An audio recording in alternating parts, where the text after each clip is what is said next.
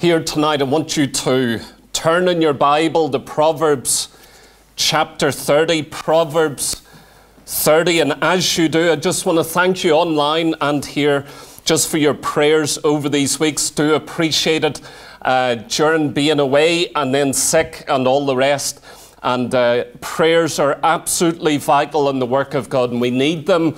And we pray that the Lord will move in our lives. Those that are still fighting sickness, pray for them, that God will retouch them and raise them up. And we are so grateful for all of those online in different places and different countries that God is dealing with. And our entire world is going through something where we are passing through this together. No matter where we live or where we are at, it's an utterly unique hour. Turning to Proverbs 30, and I told you in the weeks before that I was going to preach a little series or something to that effect, and you're trying to find out what is this little series or preaching on something little. And it's hard for you to believe I'll preach a little series, and it's hard for you to believe I'll preach a little message. But I want to tell you here that my subject is little. That's what my subject is. That's what the theme of our new series and of this message tonight. Reading from Proverbs 30, Brother Soph already knows where I'm going to in a little part. If he says he doesn't, then he's wrong, he ought to. But reading from Proverbs 30, and this is my message tonight, and this is the beginning of a new series that I just want to simply give simple exhortations for this hour that I believe are very, very important. And this is my title: Little Things of Scripture. Little Things of Scripture. Reading from Proverbs chapter 30, verse 24. Just 4 verses here tonight as we open up. Proverbs chapter 30 and verse 24. You got it in the end. There be 4 things which are little upon the earth, but they are exceeding wise. The ants are a people not strong, yet they prepared their meat in the summer. Yeah. The conies are but a feeble folk, yet they make their houses in the rocks. The locusts have no king, yet they go forth all of them by bands. And then fourth and lastly, the spider taketh hold with her hands and is in kings' palaces. Please pray with me here tonight. Father, we do thank you for the Word of God. We thank you, Lord God, for these times where we come together. Lord God, we do not despise the day of small things, because, oh God, we know all through biblical history and all through church history, you've done remarkable things, Lord God, through little people, little ladies, Lord God, through little faith, through little gatherings. And oh God, we do not despise that work which we know and are confident is from you. Here for a few moments, my God, show us the importance of little things from the Bible by the teaching of the Holy Spirit. Hallelujah. In Jesus' mighty name, amen. Amen. My message, little things of Scripture, and I'm laying a foundation here. I actually came prepared with 2 messages, and I had to change midway, so I've got 2 here depending on what happens tonight. But I want to lay a foundation. All I'm doing is stirring up your mind, your heart, your thoughts, your feelings, the remembrance of your own life, to pinpoint one thing from Scripture. Little things. I want to emphasize it. I want you to become aware tonight before we go into other things, because I'm going to get very specific and deal with very important things. But here tonight, I want you to get an awareness that the Holy Spirit God, the creator of all things, counts little things to be important things. In fact, I'd go much further, that there is a complete biblical teaching, doctrine, theology from Genesis to Revelation about little things. Let me just stir you up for a second. The Bible talks about the danger of a little sleep, the danger of a little folly. It several times talks about and gives us stories about a little lady and something remarkable coming out of that. When we go to the New Testament, we read at least 4 times concerning 4 different kinds of dangerous leaven. It says a little leaven. The Bible also talks not only about great faith, but little faith. With all these things, we begin to see the importance of little things within the Bible. The New Testament, Jesus teaches again about being faithful in little things. He also, going to the book of James, we read about the danger of a little member, which is your tongue. In fact, James goes to great lengths to emphasize how dangerous this very little member. In fact, it's more dangerous than anything else, and I'm sure we'll get there at some point. And then you come over to the book of Revelation, and you read about a little book in the hand of the Lamb of God. What a remarkable book. It may be a little book. It may be an insignificant book, a book rejected and mocked by this generation. And yet, what a dynamic book that's molded our world. We also read in the Old Testament about the danger of despising the day of small things. So it's not only the word little that we're looking at in these messages. It's the word little. It is the word small. Do not despise the day of small things. There are days which in the church are days of small things. Be very careful how you think about them. You see, what I'm telling you is little things are very important. You cannot miss this.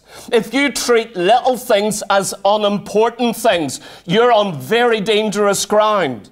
If you treat little things as secondary issues rather than primary issues, you're really going to make a lot of mistakes. If you don't invest in small things, if you don't emphasize small things, if you don't watch over small things, you'll really get yourself in trouble.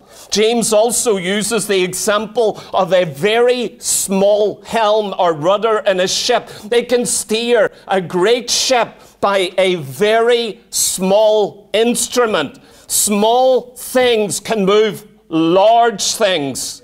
Small, insignificant people can change nations. Again, reading about Christ in the New Testament, we read about the boy with loaves and fishes. So we not only read about little things and small things, but we have stories that talk about little things. They don't call them little, they don't call them small, but here's a little boy, and he has a little dinner. He has his bread and his fish, and if you're not careful, you could miss a miracle. Do you remember what Christ asked the disciples? What are we going to do with all this crowd? 5,000, 10,000, all out here, nothing to feed them with. What are you going to do? Well, you know what? All they could do is bring this little boy, and they almost missed it. Can you imagine seeing the need, seeing the thousands, seeing the danger, and you look at this little boy and his dinner, and you say, it's nothing. It's nothing. Do you see the danger? When you begin to go into this, and I'm giving you an overview here, I want you to understand the importance of little things, small things, insignificant things. It's all through the Bible. In fact, it's dominant. Do you know what that shows me? The Holy Spirit of God who inspired this book is trying to get a message across. When we go to some of the greatest acts in the Bible, it's remarkable. You remember how God sends Moses to Pharaoh? What does he give him in his hand? A rod. When David goes to fight Goliath, what does he have in his hand? A slingshot. When Shamgar rises up in his generation to stand against 600 of the enemy, what does he have in his hand? He has an old ox goad. When Samson rises up against the Philistines, what does he use to slay 1,000? The jaw of an ass. When you begin looking at the mind of God and the plan of God and the purpose of God, you see that little things play a central, significant, and important role. Little circumstances of life. And we're going to look at some of them over these weeks. Little circumstance, little individuals, happen chance meetings with someone else, being at a certain place at a certain time that was utterly unique, and your life would have been very, very different. You see, when we begin to look at all of these things together, we see the importance of little things in Scripture, and I'm laying the foundation. I hope already your mind and your heart is opening to this. This is the Word of God. This is the teaching of the Holy Spirit. Many years ago, you know my past, my education. And you know my education didn't stand up for much. My primary school days were awful, from P3 through to P7 and all the rest. It was awful. Working up through those years, it was awful. I learned very little. My teacher said, sit there and don't you bother. I don't know why she said that. But there's one thing one of my teachers taught, and it impacted me, and I never forgot it. In fact, it was about a little thing. It intrigued me. It fascinated me. And in fact, it was this thought that really inspired this message, because as a child of 7, 8, 9, and 10, this thought so fundamentally impacted me that I've never been free of it. And from a child, I've realized little things are very important to watch over. And if you don't pay attention to the little things, all the big things of life will come to wreck and ruin. You say, well, what was this your teacher taught you at school that was so important? It was a little rhyme, and it went like this. For the want or the loss of a nail. I meant to have a nail here tonight, an old rusty nail, I forgot. For the loss of a nail, a shoe was lost. For the loss of a shoe, a horse was lost. For the loss of a horse, the rider was lost. For the loss of a rider, the battle was lost. He was so important, not one rider on the horse. For the loss of a battle, the war was lost. And for the loss of a war, a kingdom was lost. All for the loss of one nail. When my teacher taught us that, it had a profound effect on me. And I know it's carnal and worldly and it's secular, but oh, what wisdom. You see, I believe in that little story, the loss of a nail that leads to a loss of an entire kingdom. It isn't silly. It's not foolish. In fact, if you dare think that a loss of a nail isn't important, the right nail in the right place to do the right job, if you do not think that's worth watching over, then you don't know what the Bible teaches. Do you remember those other children's rhymes? A stitch in time saves 9. I was raised with this sort of thing. I don't know what you get taught these days in school, but a stitch in time saves 9. You can either do one stitch now, and I'll save an awful lot of work. But if you neglect and say, it doesn't matter, just leave it, I'll do it later, I'll do it next month, you could end up, instead of doing one stitch in your sock, you could do 9 stitches. Now, I know they've had to invent new sayings in our generation. They've thrown out all of this sort of logic in our school, and I'd hate to hear what kids get taught now. Or what about the little statement, big things come out of small things, or very good things? In other words, when a child at Christmas gets a little box, don't get disappointed. Very good things can come out of very small boxes. And so my message is little things of Scripture. And I want to give you 4 points here, and I'm just laying the foundation, and we're going to go deeper in the weeks ahead. And this is my first point, going to the scripture where we opened, Proverbs 30. My first point, the wisdom of small things. The wisdom of small things. Proverbs 30:24. What does it say here? There be 4 things which are little upon the earth.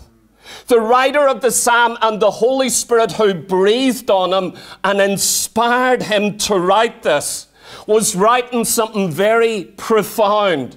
You see, God wants us to look at 4 little things upon the earth. They are little. The word's emphasized there. And do you know what that little means? It means they are weak. They are small. They are insignificant.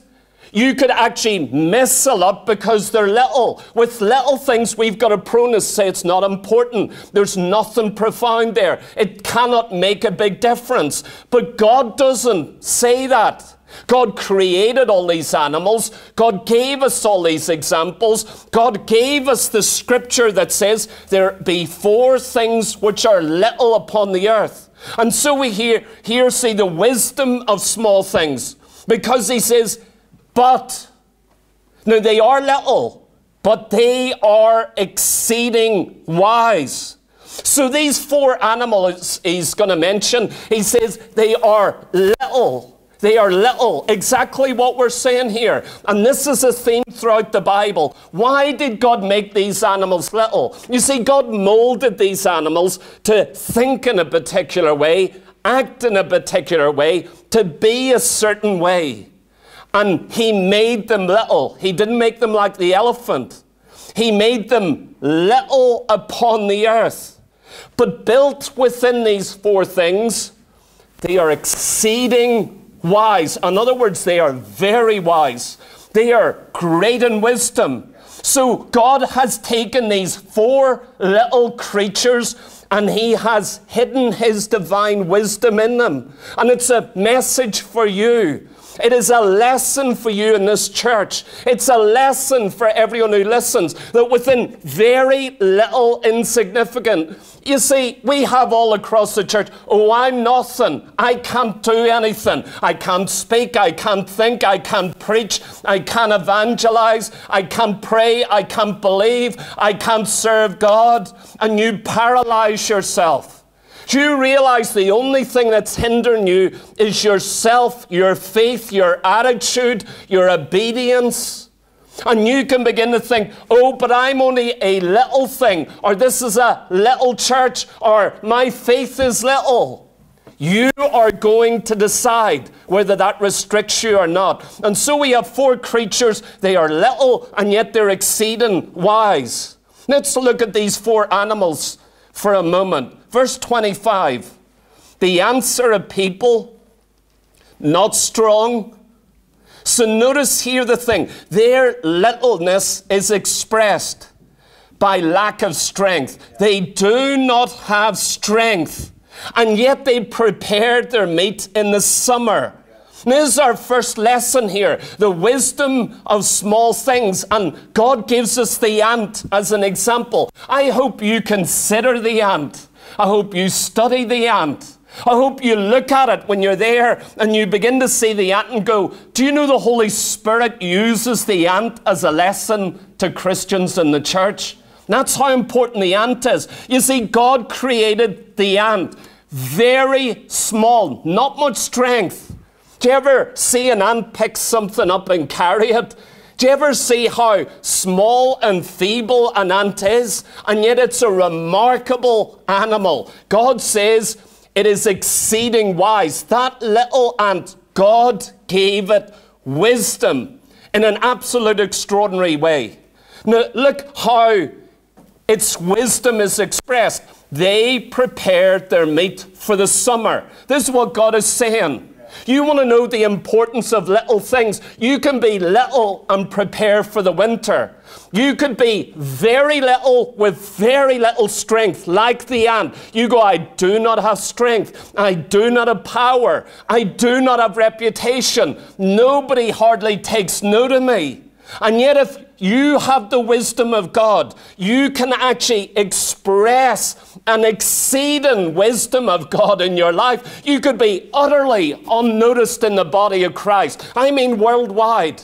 And yet you could be exceedingly, overwhelmingly filled with the wisdom of God. And that's what this ant was. What did it look like? He prepared his meat in the summer for the winter. Now listen about ants. They hibernate for winter. They don't like the cold. They're like some of us. And they have to endure and survive extremely cold temperatures. They're going to face snow and ice and hail and cold winds blowing. That would kill them. Do you understand that? They are so little and have such little strength. They do not have the ability to fight all of these things. They cannot handle the torrents of rain. They cannot handle the heaviness of snow and the coldness of snow. This little ant cannot endure these things. It would never survive these things. And you know what? You're the same. There's certain things in life you could not endure through. There's certain things that when you look forward, and especially in this hour, people are looking into 2022 and they're going, how am I going to go through this dark winter? How am I going to face the trials ahead? How am I going to go through losing my job or suffering or facing things? Do you know how it is to have the wisdom of God, a wisdom that overflows you? Do you know there's a wisdom that is greater than that little ant? That little ant could not have created this wisdom. You see, that little ant that comes and begins to prepare and think and make ready for the winter. Do you realize that little ant didn't begin doing that itself? It didn't decide to do that. You see, all that principle of wisdom that says, I've got to prepare for the winter. I've got to make ready, and has the wisdom, the know-how, the ability. The fact of having that, it's been going on for generations. Generations of ants have had this wisdom to do it. And they grew up thinking, I've thought of this, maybe. And yet it is the wisdom of God placed within them. What's the wisdom of God look like? It prepares for winter.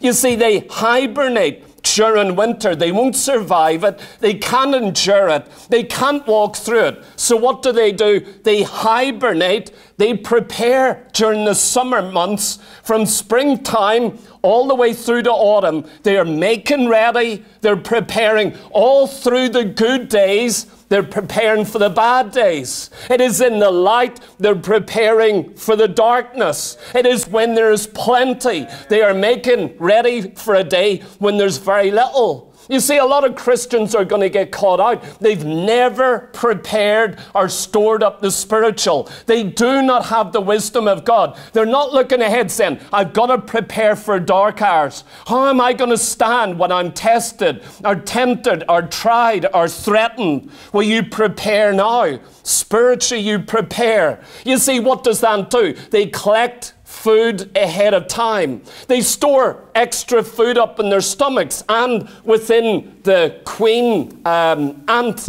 of the whole nest. They prepare their entire colony for winter. They know winter's coming. They know the dark hour is coming. Do you know what you do? You prepare for it.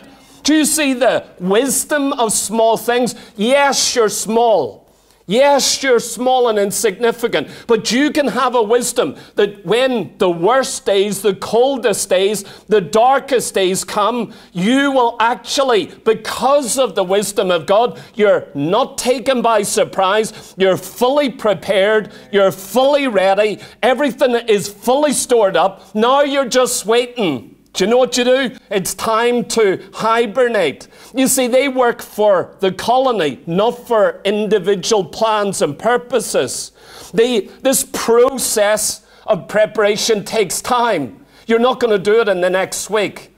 Some Christians now are scrambling. They grew up on a prosperity message. They grew up on a message that say God would never allow you to suffer. God's going to keep everything just perfect for you, long enough for you to get out of this earth. And it's all, you're going to tiptoe through the tulips without any battles and without any scars. I want to tell you, that's a very strange teaching. The Bible says this little thing, this ant, is prepared for the darkest, coldest, and hardest times. It is laboring and preparing. Do you know also, I heard this from a guy who looks after ants. He breeds them, and Hannah would just love this in your garden or in your back spare room. Yeah. All of these ants and generating them and breeding them and studying them. What a new study, the study of ants. Well, this guy who done that, he actually said that during the winter, an ant produces, if I can say this right, glycerol antifreeze in its body.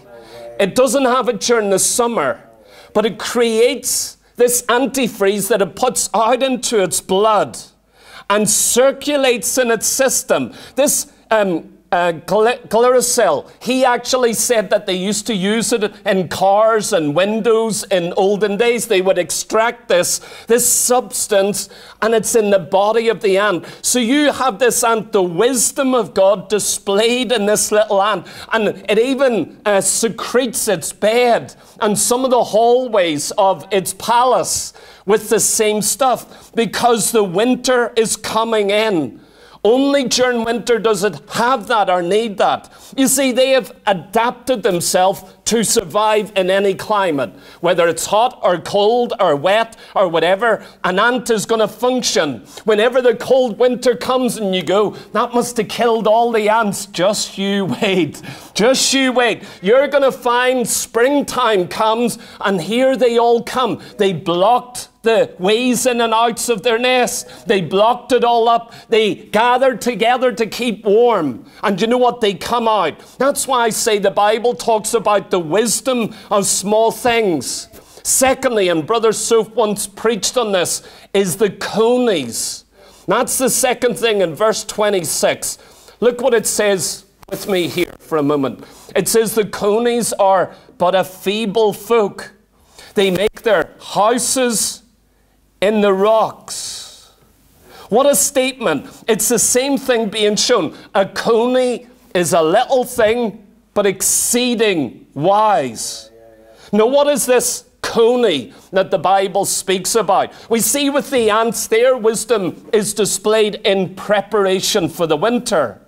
But the coney reveals it's little, but it displays exceeding wisdom. How? By finding a secure place in the rock.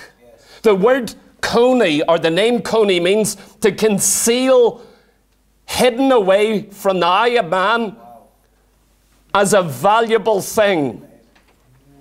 In other words, the coney chooses a position to bring security. It chooses the rock. It's a little thing. In fact, it's very small, a bit like the size of a rabbit, but more like a guinea pig. It is very cuddly if you see the pictures of it. It is something you would want to embrace. No claws, nothing dangerous about it, no way to defend itself, no way to fight its enemies. None of these things, nothing of it is built in, but it does have wisdom. God has given that little cuddly guinea pig, this coney, it is built within it wisdom to secure it from its many enemies. When Brother Soph preached on this, he very kindly gave me this information in that message about this cuddly guinea pig called a coney, about all of its enemies. When you go to Africa, you read it's got a great many enemies. Leopards, puff adders, cobras, pythons, wild dogs, hawks, owls, eagles, to mention a few. These are all the enemies of this little cuddly teddy bear of a coney. This innocent, defenseless, hopeless little creature could never survive in the terrain that God has placed it. And yet, do you know what? The Bible says it is exceeding great in wisdom. This little creature has so much wisdom in the midst of all of its enemies. You know what it does? It goes and makes its home in the rocks. It actually hides in the rocks. And as it hides in the rocks, it is defended from all its enemies. It cannot defend itself. It has got no claws. It has got no skill to run. But you know what it does have wisdom is to say the rock is a place of refuge. I can hide in the rock from all of my enemies. Psalm 104 says the high hills are a refuge for the wild goats and the rocks for the conies. The conies are a feeble folk. Look at the conies. They're so feeble. They'll never survive. They'll never manage. But you know what the Bible actually says? It says they make their houses in the rocks. Where have you made your house? Are you hidden? Have you found a rock to hide in? The storm is coming. The storm is here. The storm is hitting our nations. Where have you made your refuge? Third of all, verse 27, we read about the locusts. Verse 27, the locusts have no king, yet they go forth all of them by bands. The locusts, we know, do not have a supreme leader over them. And yet as you look at the locusts, you see an order, you see a structure, you see a unity, you look at formations, bands of them, and in fact they gather together in great numbers. They are such a small, insignificant creature. They have no leader to command them. Do you see the wisdom that is displayed here? The wisdom of small things. If you study that, you're going to become very prepared for the days ahead. If you study the coney, you're actually going to know how to hide yourself. No matter how great the enemies, you'll go, there's one place of refuge in the rock. If like the locusts, you study them, you're going to see that although a very small, insignificant thing, with no one to stand over them and watch and make sure they're operating, yet there is a great unity and order in the locusts. What an amazing animal they are. They go forth, all of them, by bands. Church of God, we need bands in the Church of God. I mean, all over this world. Like the locusts, they're small, they're insignificant, there is nothing. But if you have the wisdom of God, bands of Christians are going to formulate all across this world. Do you know what's happening right now? With the darkness of night and the troubles and the problems that are coming in all over the world, new groups of Christians are formulating everywhere. They're banding themselves together. They don't even know what to call themselves. They're not even sure if they're a church yet. They don't even have a pastor or a preacher. But you know, all over the world, Christians are saying, we need to band together. It's a dark hour. It's an evil. Do you know what that shows? Exceeding wisdom. There was a lovely message from a brother, I think in Canada. And he says, as soon as all the churches locked down at the beginning of this crisis, all of them just shut down. And you couldn't find a church to go to. He said, 12 of us began to meet together. We banded together. They may not call themselves anything, but you know what? They joined together as the body of Christ. And he said, we have had the most powerful, wonderful times. Do you know what that is? That's little things being exceedingly wise. And fourth, do you know what? I told Candace, I said, I've got 3 messages, but I'm leaving one of them to next week. I said, then those 2, I've got to decide. I'm wrestling here. Just an hour before coming out, I went, oh no, I've got not one message here. I'm just looking for the wisdom of God. Need that wisdom of God to come to us. But the 4th thing here, and let me deal with this. The 4th thing is the spider. In verse 28, it says, the spider taketh hold with her hands and is in kings' palaces. She is in king's palaces. So look at the fourth and last thing. Small things, yet wise. The wisdom of small things.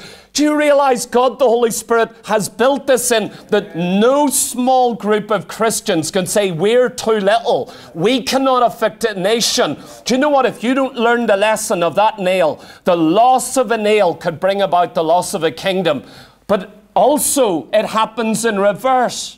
To watch over a nail, to repair a nail, to keep a shoe on, you could save a kingdom. Do you realize that your life, your child, your relationship, this church, the knock-on consequence, you deciding something, you initiating something, you starting something. Do you realize the knock-on effect, the worldwide effect of little things? You see, if we're a church that emphasizes the small, I want to watch over the little. Even if it's a little faith, I want to nurture it and guard it and protect it, and I want to use it. Some people say, I want great faith. Sure, you don't use the little faith you have. You will never have great faith because you actually despise a little faith. You don't use it, you neglect it, you watch over it saying, when is God going to give me good faith, great faith, large faith, mighty faith, miracle working faith? When you begin to use your little puny bit of faith that God has given you.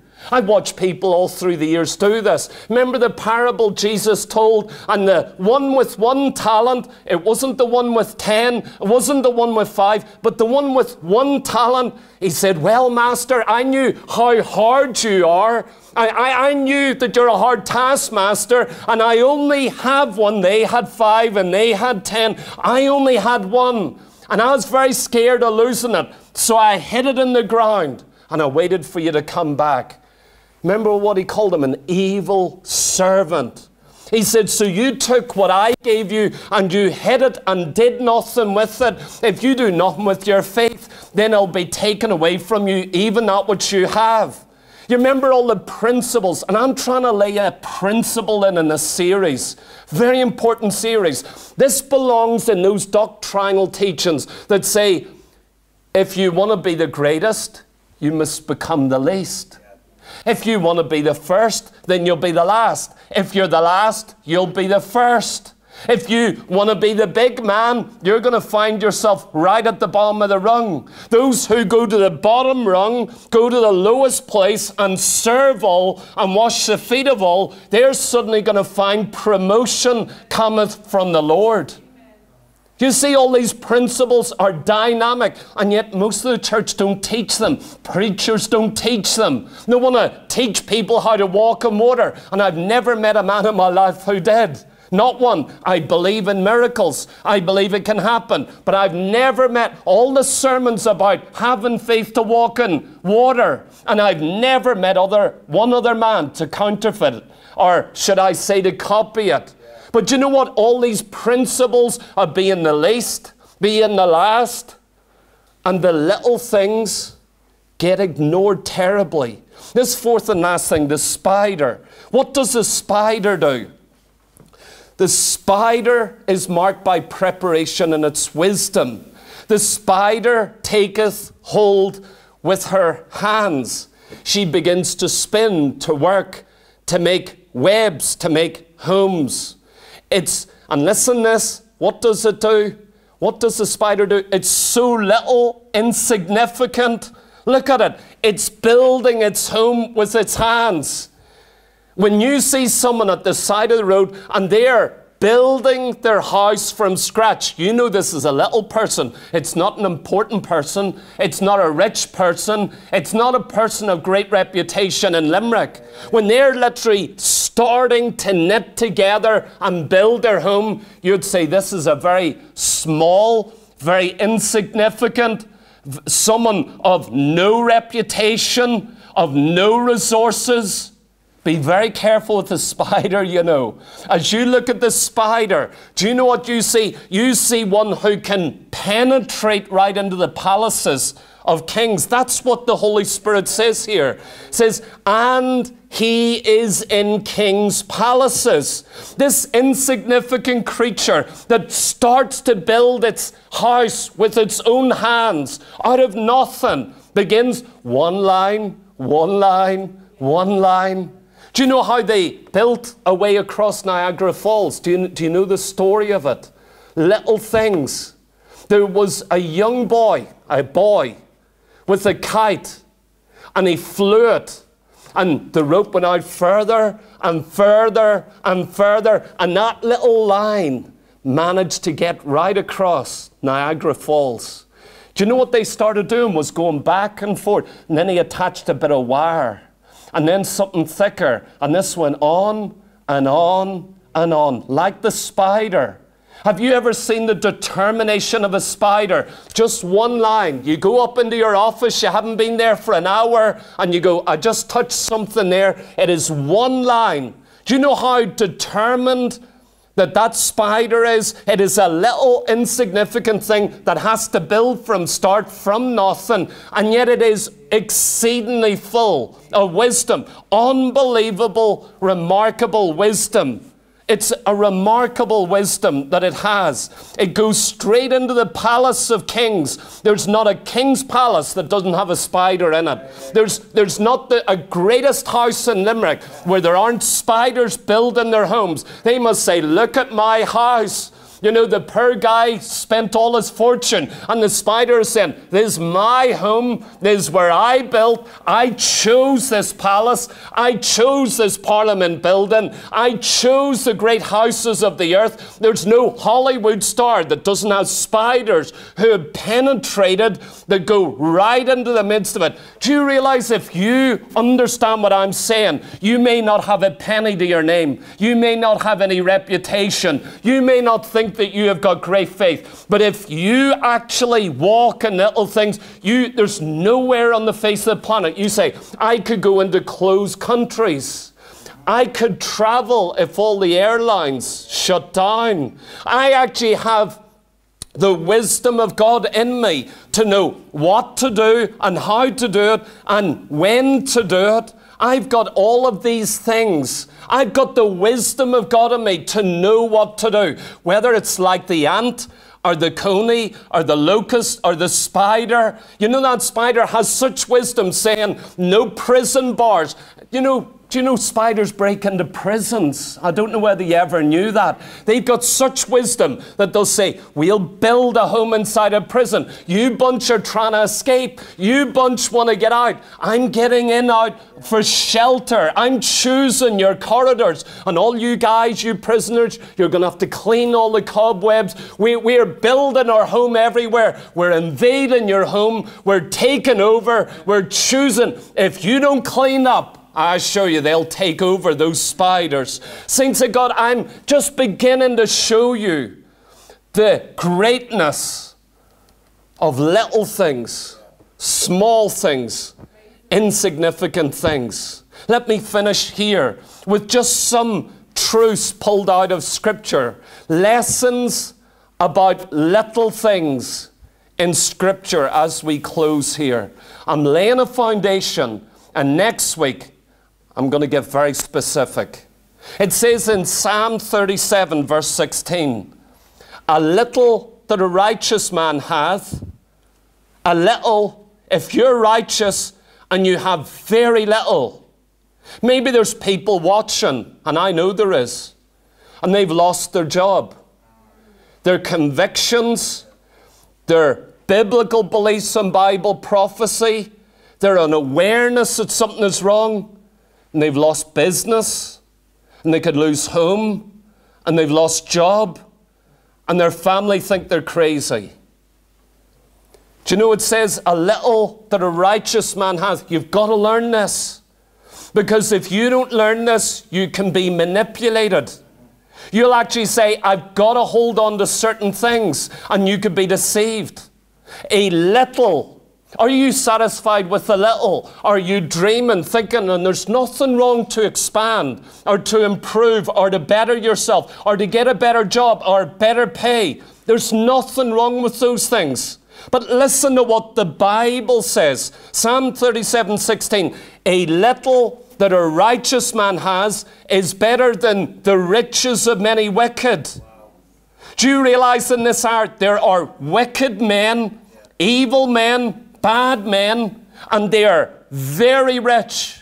They are exceeding rich. And yet the Bible says it's better to have a little, very little, enough to feed yourself for a day, enough to pay your rent for another week, just enough to get your family through. It is better to be righteous. What does it mean to be righteous? Upright in the Word of God. To walk straightly, to walk direct, to be right with God. It's better to be like that than have all the riches of the wicked. And this is the reason, for the arms of the wicked shall be broken, but the Lord upholdeth the righteous. You can have little. Do you realize God can be holding you up? That's what the Bible teaches. God himself is upholding you. And you know what the Hebrew means? It means to lift you and to carry you forward to your destination. The Bible says that a righteous man with a little is being upheld by the Lord. Are you righteous? Do you have little? Then I want to tell you, behind the scenes you go, how did I make it through? How did I go through all these things? I'll tell you why. I'll tell you how. I'll tell you who. Thank God. It is that the Lord is upholding the righteous and he carries them through all the trials. If you understand this principle of little things. Also in Proverbs 15:16, it says, better is little. I like that word better. It said better in Psalm 37, better than riches. Do you believe it? Better than riches. Having little is better than riches. Now in Proverbs 15, better is little with the fear of the Lord than great treasure and trouble therewith. Amen. You could have everything and great trouble. Great trouble.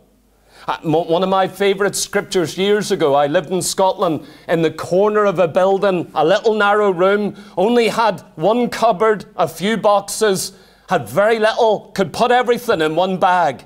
And I lived in the corner of that building. And when I got to Proverbs and it says, it's better to live in the corner of a large house, right in the corner of it, than in a broad room with a brawling woman. It says something like that. And I said, amen. Amen. I was a single guy and I said, I'd rather live in that little small room with these few possessions than to be in a broad room. And now, thank God, I'm not with a brawling woman. Yeah, I'm with what the Scottish would call a braw woman. Yeah. The Bible does say, better is little with the fear of the Lord. Make sure you have the fear of the Lord. I don't care how little you have, but I do care, do you fear God? Do you fear God? Isaiah 28 verse 9, it says, whom, and this is God speaking, whom shall he teach knowledge to? Do you want to know how God teaches? Who God teaches? And to whom shall he make to understand doctrine? Teach him knowledge, understand doctrine. This is who? Them that are weaned from the milk. Get in early, Hannah. Get in early. Those that are weaned. Do you realize someone weaned from their mother's milk? A godly mother, this little baby being weaned. All of this weaning. Not every woman weans, do they? But this Bible says wean. A baby that's weaned from the milk and drawn from the breast. Not every Christian woman can confess this, because they don't do it. But here you have the Bible speaking about this little baby. So how is it this little baby becomes filled with the knowledge of God and gets filled with understanding doctrine? Do you realize I understood doctrine from a little child? How does it happen? And this is scripture. I'm going to close on this.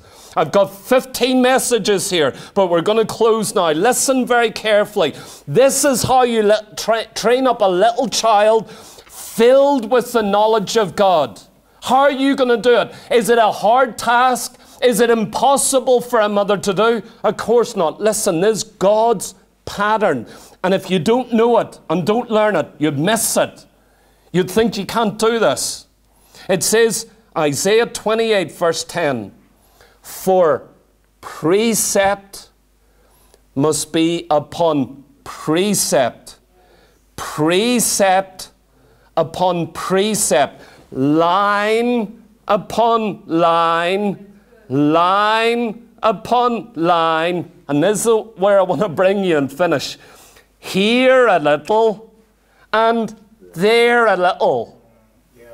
Do you realize what God has just said here? He says, whom shall he or I teach knowledge and train up understanding, biblical doctrine?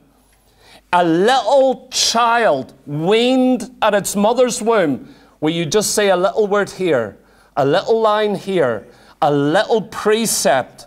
I believe in the church of our day, precepts have been lost. We want the dynamic. We want the big. We want to know how to do it.